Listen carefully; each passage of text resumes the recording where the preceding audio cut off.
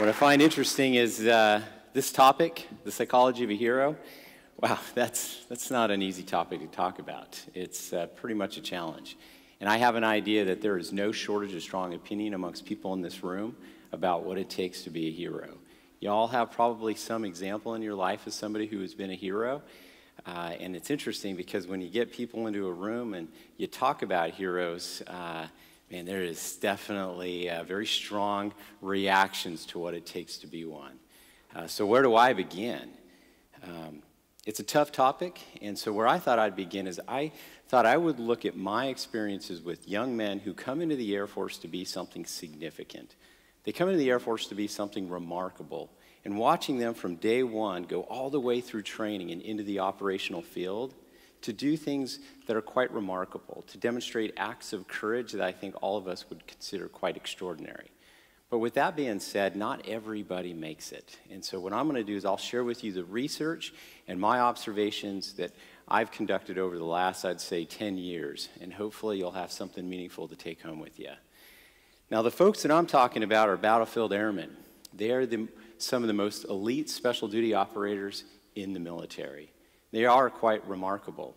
Now, when I think about the lab, a lot of times with battlefield airmen, what we think about is the technology that we put on them so they can efficiently and effectively carry out their duties. And yes, technology certainly helps us win wars, but at the center of it all is the airmen. See, regardless of the technology that we equip somebody with, it's the character traits of that airman and how well they can adapt to adversity and, of course, the unpredictability. And so what I want to do is talk to you a little bit about those particular traits. First of all, many try out, many compete. What you may not know is that most of these individuals that try out for battlefield airmen or special operation duty positions look like they stepped out of GQ magazine. They clearly are chiseled, they're buff, and they are extremely fit. They represent some of America's fittest individuals. What you may also not know is that they're very smart. Even though most of them are high school graduates, most of them have IQs of about 120. That's in the 90th percentile. That means they're just as smart as physicians, surgeons, and lab scientists in AFRL. So there's a lot of brawn and there's a lot of brain behind these individuals that go out and compete. Unfortunately, not everybody makes it. And in many situations, we have a 90% attrition rate. So imagine this. We're already working with the brightest and the strongest young adults in America, and yet we have a 90% attrition rate. And what does that mean?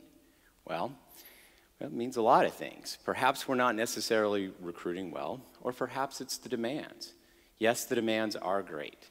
And because these individuals are as elite as they are already when they come into the Air Force, they're not short on trophies. Typically in their background, their walls are lined with trophies. So in terms of dealing with adversity, this isn't something new for them. But the demands that we throw at them are things that they've never experienced before. And I'll share with you what some of those things are and what separates those who fail from those who succeed. The other piece of this is that the costs are very high. See, we're expanding in special operations. Yes, we're about air superiority and developing aircraft and putting men in those aircraft and women in those aircraft. But the other piece of this is we're expanding in special operations at a rapid rate. Now, what you, I think, might find interesting is that the Air Force spent close to $40 million over a 5-year period to recruit close to 2,000 of America's finest, strongest, and brightest candidates. And out of that, we only got about 200. That's a lot of money. Now, if we were to fast forward things 5 years from now, we have to be able to do things more effectively, cost efficient, and expeditiously. Otherwise, we're not going to be able to keep up to demand and meet our mission requirements. So with that being said, what makes a hero? And that's where we started to get engaged in our research to figure that out. They're already bright, they're already strong. So there's got to be something else to it. So what we did was we merged a lot of psychological testing, a lot of evaluations, a lot of observations both in the field and in training, and we came up with what we would consider a pattern of behavior that is predictive of success. Now, I'm not going to share with you all of those traits, but I have cherry-picked a handful, and I'll tell you at the end why I've cherry-picked these traits. The first one is passion. Everybody in this room is going to think, oh yeah, that's obvious. It's the desire to succeed. Well, everybody who comes out for special operations has a desire to succeed. But interestingly enough, about those who succeed, it's a bit more. It's about purpose. It's about meaning. It's about drive to be something significant. That's what delineates those who just simply want to achieve from those who really do succeed. Now, here's an example of this. So, as you know, we push pararescue men to the point of exhaustion. We have a number of physical activities where we push them so hard that they feel like they've got nothing left to give. You take that candidate out who says, I've got nothing more. I am done. I cannot do a single sit-up. You take a heavy block, you put it on his chest, and you say, okay, read those words. And I'm sure all of you could read those words. Those words say that others may live. That's their motto. Those individuals that have internalized that sense of purpose well beyond something where they look for a recognition or a trophy, but they have internalized it to say, this is why I am here, man, they bang out 10, 15, 20 more sit-ups. They reach inside and they are able to achieve something they thought was impossible when they have a sense of purpose behind that passion. The other piece to this is assertiveness. Okay, so everybody might say that's obvious. It's your capability to speak up in a group, speak for oneself. Well, yeah, that's right. But the assertiveness here that we're talking about goes a little bit deeper. It's not your Webster Dictionary version of assertiveness. The assertiveness here actually has two specific qualities to it. The first one being, hey, I recognize and need feedback. So it's the assertiveness of being straightforward and transparent with one's capabilities. That means not overstating what you have or what your traits are, but simply being honest, being straightforward with yourself as well as straightforward with others. And the other piece that we found that delineated those who succeed were those training candidates that raised their hand and said, yes, I need help. I can't do this on my own. I need help. I am willing to recognize my weaknesses. Yes, I adopt my strengths, but I know that in order to succeed, I have to overcome my weaknesses, and I seek feedback. Now, what's interesting behind that is that assertiveness is very much linked to humility. I didn't combine those two initially, but then when we started looking at the testing and the observations, we realized that they were a bit related. Okay, so a lot of people assume that in order to be special operations, you're not short on pride, and that's true. But there's also a strong sense of humility behind this. And what I mean by that is you peel back the layers and what you find are individuals who do two things. One, they say, my accomplishments are not the single effects of one individual, but a team. And you look at those who succeed, especially in the training environment, and every time you ask them, you say, hey, what was it that got you through? They'll cite a number of people that were in their class or who helped them along the way. It's a big deal. And the other piece to this is being team-oriented, recognizing consistently that in order to achieve the remarkable or the impossible, you can't do it alone. So here's an example. So yes, we like to exhaust people with a variety of different exercises. We'll put a log in front of them and say, your mission is to hold this thing up as long as you possibly can. Now, if you're not short on humility, the thing that you're going to want to do is show everybody around you just how strong you are. You're going to want to hold that log by yourself. And you, if you are short on humility, will watch your teammates drop off. And when that happens, the log comes down on you and it crushes everybody. However, if you have humility and recognize this isn't about being able to prove how strong I am, but how well I operate in a team, you realize that actually when you start communicating, the people on the ends can hold it up while the people in the middle rest, and they switch back and forth. Any single candidate can hold this thing up for a brief moment of time before everybody's crushed. But when you operate as a team, you can hold this thing up all day long. Whether you're in the mud, water, people screaming at you, spraying water in your face and other things, you're going to do it, and it's pretty remarkable. So humility is a clear trait that's required in order to succeed. How about resourcefulness? I think that's something that we're educated all the time about. Do what you got with what you have with the limited resources you've been given. But this is a lot deeper. The resourcefulness of those who succeed versus fail is a mindset. It's a mindset of what is called thankfulness. And I'll give you an example about what I mean. Those who succeed look at what they have and they go, yes, this is what I have, but I am so thankful that I have it. Whereas those who fail are the ones that look at it and they complain about what they don't have, or perhaps the limitations of what they do have. So let me give you an example. We take a group of candidates and we push them and we put them to a 16-foot wall. In front of them, there are 2 cinder blocks, a 2x4 that's about 4 feet long, and a 4-foot rope. And you say, your instructions are, you've got to get past that wall. Now, the people who succeed look at that and they say, that is awesome, look what I have. If I stack this just the right way, instead of having to get over a 16-foot wall, perhaps I'm just having to get over an 8-foot wall. Whereas those who fail, yeah, they're smart, they're really bright, but they'll look at that and they'll spend an inordinate amount of time complaining, going, is this a mind game? Are they trying to trick us here? Whereas those who succeed are already moving forward. Sometimes you get a really bright one who tries to make the human slingshot with what they've got there. Or in other cases, you get the really bright one who notices the crowbar that's 10 feet away, buried by some leaves. Walks over, grabs the crowbar, looks at the culvert in the pipe that runs underneath the wall, pulls off the grate, and says to his buddies, if we want to get past that wall, let's just go underneath it. So resourcefulness, creativity, and a sense of thankfulness for what one has and not what one doesn't have is absolutely essential to success. Okay, how about this one? Impulse and fear control. A lot of people assume that the hero has no fear, right? You're going to go into battle, you're going to have bullets flying at you, and therefore, in order to succeed and think rationally, you have no fear. Well, that's actually not true. When we do the subjective ratings on those who fail, as well as those who pass, the subjective ratings of fear are the same. They are both afraid.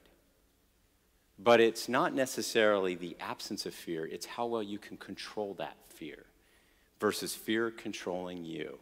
See, when we're put underneath adversity and exhaustion and limited resources and what we think is impossible, fear and anxiety can set in, and that's okay. It's just a matter of how well you can control that.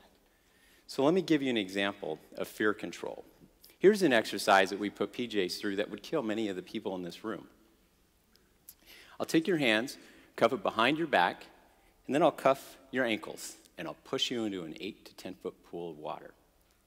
Now, interestingly enough, the strategies of survival are quite simple.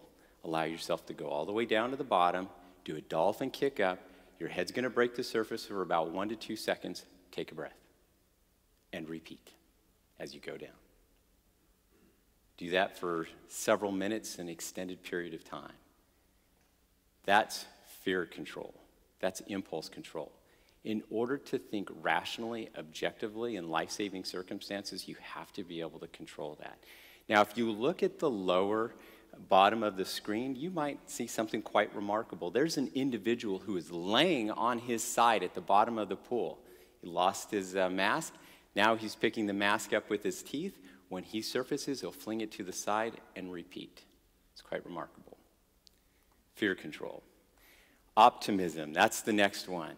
I think everybody's got their own definition of optimism, but no, it's not necessarily the typical power of positive thinking. Yes, positive thinking is absolutely essential, but what makes the difference between success and failure is a sense of perspective. See, every one of these training candidates, as well as even in an operational setting, will experience failure. They will experience defeat. But optimism is maintaining perspective. That is, what can I learn from this? What can I do in order to grow from the failure and the defeat that I've experienced? And from that, one realizes, wow, I learn more from failure at times than I do success. So it's maintaining that perspective, okay? So the next one is tenacity. Now, let me just remind you again that this is a remarkable group of young adults that come out for this. They are some of America's most elite and smartest candidates that we have to offer. And so when you look at their potential, when you see them get off the bus, every one of them has the potential to succeed. But sometimes the only thing that determines the difference between those who succeed versus those who fail is simply tenacity. The individual that you're looking at is not the smartest, nor physically capable individual in this group. But for some reason, he's further ahead than everybody else. And it's the desire to finish. Regardless of the obstacles, regardless of the issues or problems that one is faced with, one says, I will not give up, I will finish. So a key trait. Now, let me finish up with this self-sacrifice, this last one. A lot of people assume, yes, I know what that's about, and that's part of one of our core values, service before self. Yes, absolutely, and it's essential. But when you peel back the layers and you look at and you ask those individuals who succeeded, what defines them for self-sacrifice, they'll tell you a few things. And it really boils down to a simple phrase, and that is, regardless, it is more important in terms of what one does with one's life and how one lives one's life and the mark that they make versus how long one lives. So that's one of these perspectives that gets back to a sense of purpose, trying to be remarkable and significant. We see this borne out in the battlefield all the time with those individuals who are willing to run toward a fight rather than away from a fight in order so that others may live. Okay. So that brings us to why we're here today, right? Develop technology and capabilities that allow us to extend our warfighting abilities and achieve our warfighting missions. When I think about these traits that I just discussed today, many of them, as you know, can logically be perceived as those sort of things that you would see for success in the lab. It would. All those sort of traits, as you reflect upon them, are those same sort of things that we can rely upon as we face our own challenges. How many of us has heard there's not enough money, there's not enough manpower, there's limited resources, I have to work on multiple teams and adapt to multiple different people. So a lot of these traits that I've discovered that we've learned about that are successful on the battlefield are oftentimes those same sort of traits that get translated into the lab. So that gets a little bit to my story. So before joining the lab, I served as an active duty psychologist for several years. And part of my role was attached with and being servicing battlefield airmen communities. I had really two jobs. One is to evaluate them to determine how ready they were for training, and the other piece was to help them recover from injury and wounds from the battlefield. And what I realized with the tools that I was given is we were limited. They were not very precise, and it really relied upon subjective judgment, the experience of the individual with this community. And I thought we could do better. There's a way that we can do this way better, more effectively. So what we did when I joined the lab, fortunately as part of a team, their mission was how can we actually more precisely line up psychological traits that are predictive of performance? How can we actually do a better job with evaluating not only the fidelity of an individual's psychological capacity, but how well we can link it up specifically to performance and specific missions?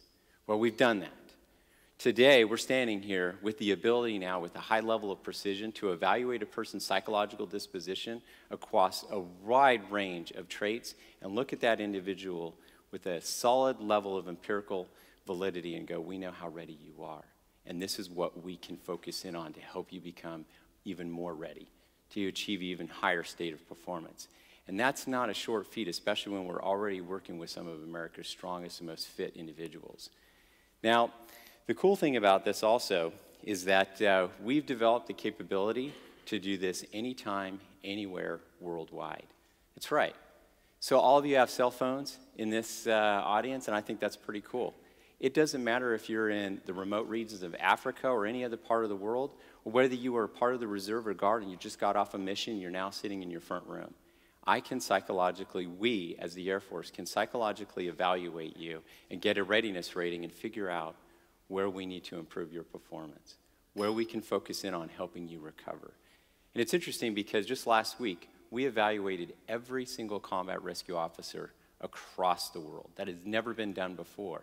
More importantly, we actually crunched those results within that week, developed a statistical formula, and today, you may not know, but we're selecting the next generation of combat rescue officers. And we're using the data gathered from what we did last week to inform the decisions and how we make the assessment process today. And I think that's pretty cool. And that's not the singular accomplishments of one individual, but a team. Now, what's interesting about this is that I have to maintain perspective because this accomplishment, when you think about it, is only one of a long list of accomplishments from AFRL. AFRL has a numerous list of amazing insights, discoveries, and improvements in technology that allow us to step back and go, wow, we did this? This is amazing. So following me, you're going to hear from a handful of speakers who are going to actually express to you some pretty cool things that we've done recently. Now, as you listen to them, my only request is that you think about the traits that you heard about today. Because when you reflect upon those traits as you're listening to them, you're going to realize that all of them have to some degree, in varying degrees, expressed each of those traits to achieve the level of success that they're going to talk to you today about. So, thank you.